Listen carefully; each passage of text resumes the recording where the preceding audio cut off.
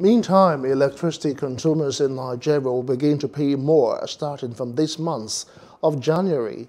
The Nigerian Electricity Regulatory Commission announced this in its latest report published this week.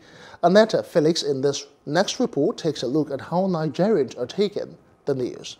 In November 2020, many Nigerians opposed the hike in electricity tariff, with an outcry on social media and protest on the street.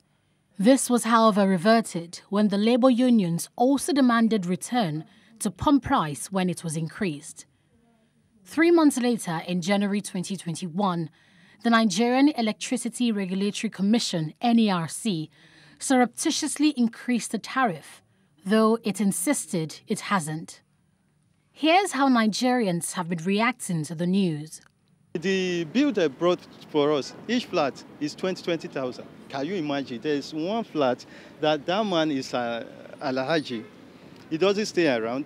They still bring 20,000 for him. Last year we paid 1,000 in the company, you understand? But now you are paying 3,500. It's very bad. Last week now I recharged my meter 5K. You never even reach how many days the thing don't finish. Why should they increase the tariff?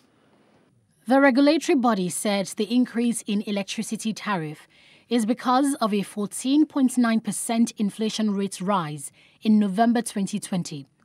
Foreign exchange of 379.4 naira to a dollar as of December 29, 2020.